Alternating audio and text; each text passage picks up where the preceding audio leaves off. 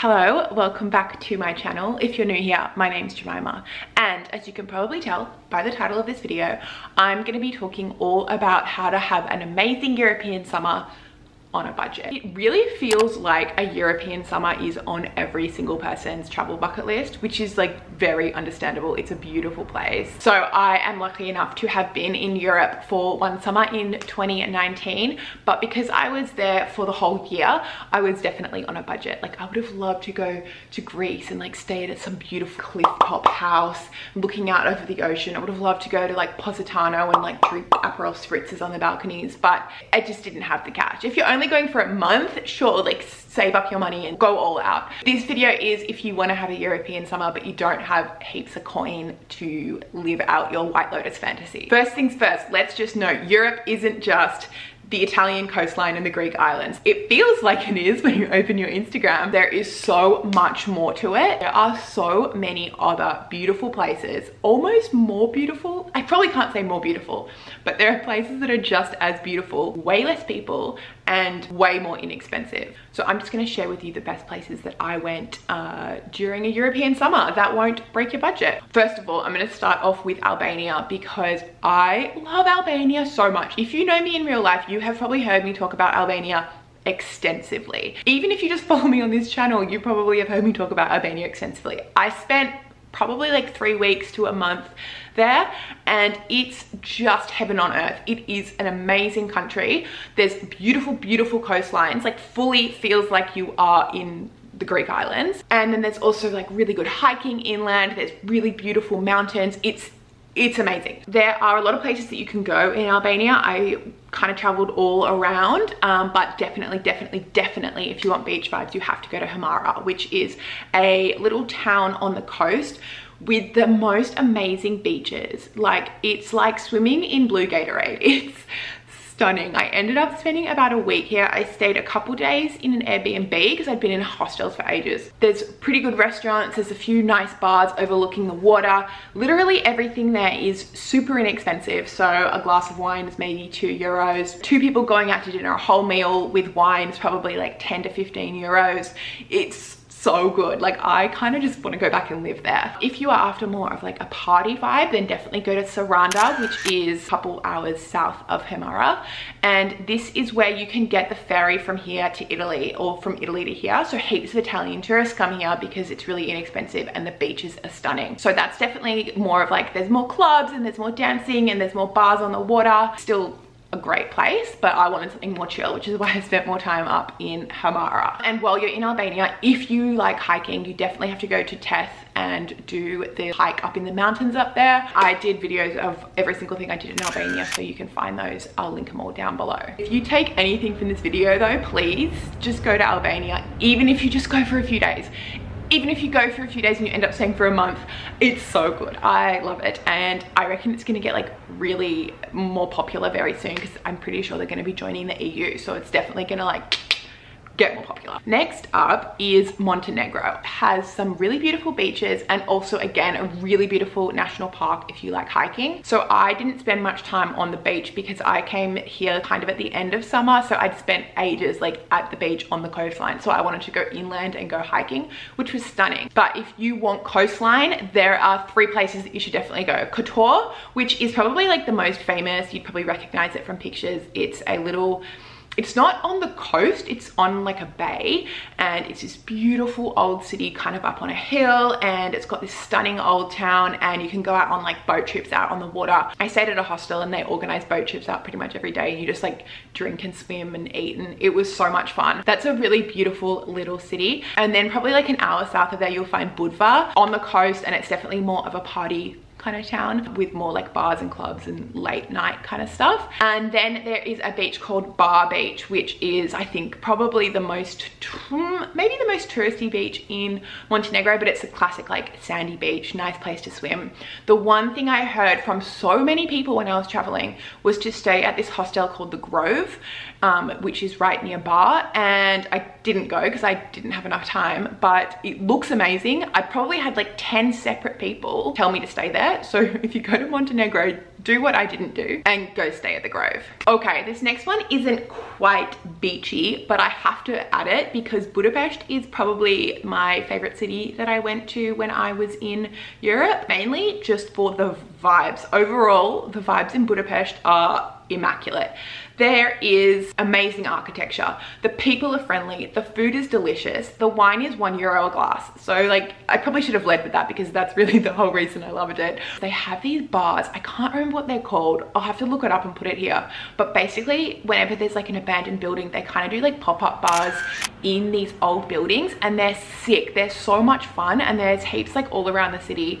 And I just had so much fun. I stayed in the crappiest, shittiest hostel because it was like €10 a night. It was definitely like a party hostel. I was the oldest person there by at least like 5 or 6 years, but I just had so much fun, like just going out. Met a few people on like a walking tour, so we just went to like bars every night. We went on a really fun like boat cruise along the water. It's a perfect place to go if you want to party but you don't want to spend too much money. Go to Budapest, party there for a couple days, and then go down to the beach in Albania and like sleep it off and like lie out on a hammock, you know? Like if I was gonna live somewhere in Europe, I'd probably choose Budapest because it's just really cool. Like yes, the partying is fun, but it's also just a really nice city to walk around because of the architecture and the vibes and the food and the people. And there's like a river running through the city. It's just nice all around. Okay, next up, Croatia. This is definitely not novel or, you know, out of the blue. Everyone loves Croatia. Everyone goes to Croatia, especially in the last couple of years. I think it's really gone up as a holiday destination.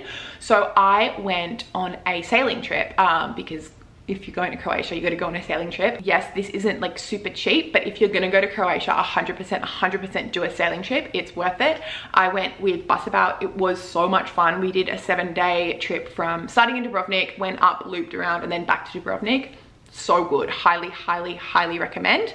And then I probably spent like 3 weeks just sort of traveling around the rest of the country. Dubrovnik and Split are very touristy, so they're a bit more expensive. They're nice, don't get me wrong, but I preferred other parts of the country. I spent a couple days in a little town called Šibenik, which is kind of just north of Split. I'm pretty sure we got the bus there. It's a really quiet, sleepy old town. It looks very much like those Italian seaside villages like in Lucca and in the White Lotus. And it's right next to a national park that has really beautiful beaches for swimming, and like there's a lot of hiking. I think we rented bikes one day and like kind of explored the area. Really good food. I remember there was a really good gelato place that we went to every day. Really recommend that again if you want like a more chilled out summer vibe, because there were probably a few bars, but it wasn't like party. If you want to party when you're in Croatia, you got to go to, well, Split and Dubrovnik always have like, you know, parties going on, but there's this island called Hvar, which you can get a ferry to from Split, I'm pretty sure, and that is party city. Oh my gosh, when we were on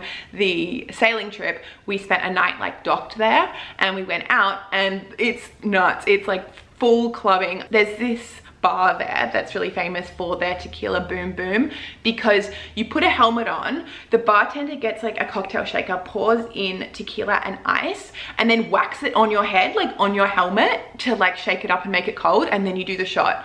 It's like, it would be illegal in Australia, but it was really fun. So if you want to party, go to Hvar, or just do the Croatia sailing trip. Really recommend that. Lastly, I'm just gonna give some props to Greece. I know I said that the Greek islands are very like expensive and overdone in a European summer. However, don't forget about mainland Greece. So I went to Athens in June to meet up with some friends, and then they were going on to Santorini and a few of the other Greek islands, which I really wanted to go to, but it was just gonna cost me so much money. I think the cheapest, crappiest hostel was gonna be €50 a night, whereas if I stayed on the mainland, it was €20 a night. Plus getting the ferry out to the islands, and then all the food and the bars and everything out there. Like, my friends were there on a 2-week trip, so it's fine for them. But for me, who was traveling for a whole year, I just couldn't justify it, but I still wanted to see Greece, right? So after Athens, I just stayed on the mainland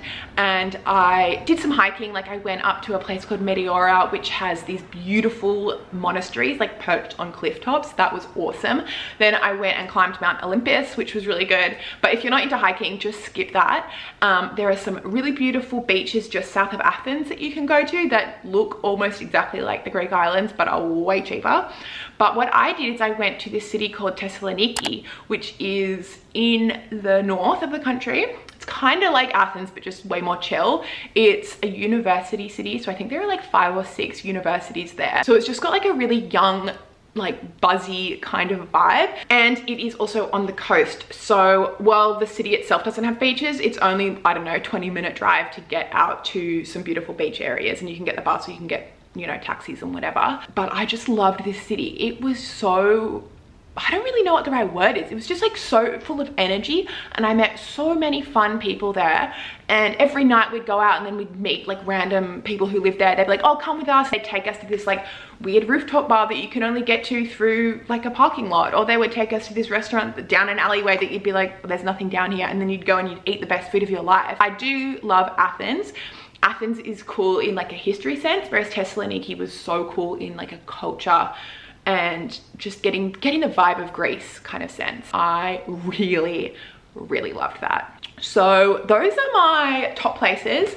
If you're kind of like trying to figure this out on a map in your head, like where does it all fit in? Basically what I did is I went from where did I start? Basically my route, I did like a few other things in between, but basically I went from Croatia. I think I flew from Croatia to Athens because that was just the cheapest way to do it. Got a train and a bus to some hiking and then through to Thessaloniki. From Thessaloniki, we got a bus to Albania. Albania, spent like 3 weeks going around there by bus, and then up to Kosovo, and then from Kosovo to Montenegro. This is making it sound really confusing, but it's not. It actually kind of all fits like this.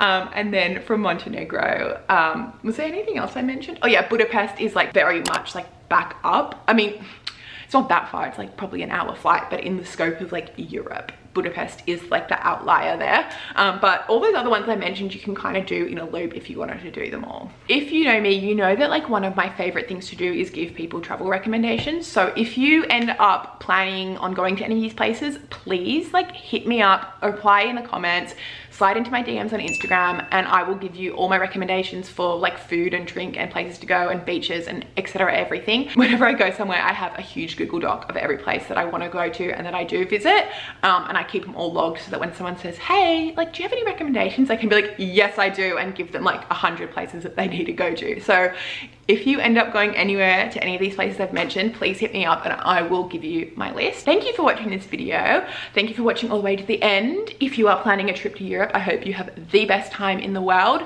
and I'll see you in my next video. Bye.